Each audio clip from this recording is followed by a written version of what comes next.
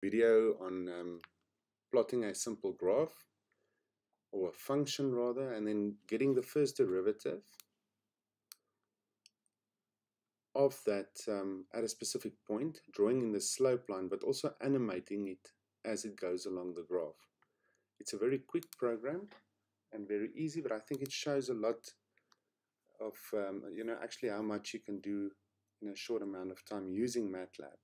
So first of all, I'm going to create the function if, and I'm going to make it very simple. Let's make it just 2 times x squared plus 3.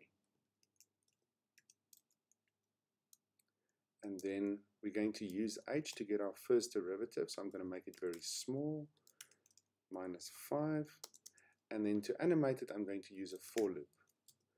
And I'm going to use the k to be the x value from minus 2 to 2.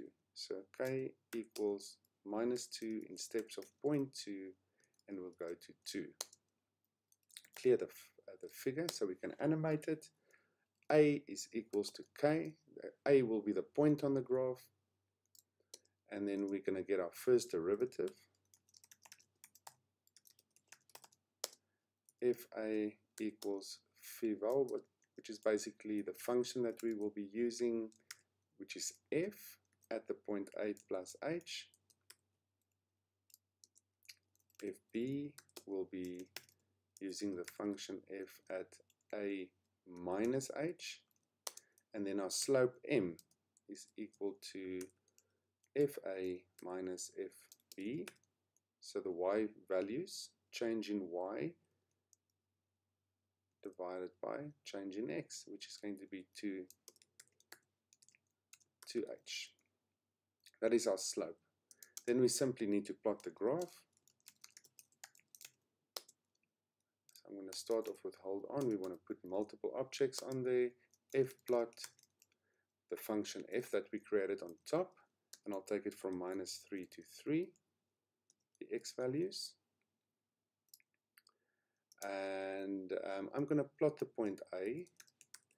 So at A, and the y value will be FA, and I'm going to use a red marker or asterisk. Okay, and then we just need to draw the slope line. So I'm going to create a short segment that I'll call XX, will be linspace from a minus 1 to a plus 1. So it will change with our a value, a plus 1.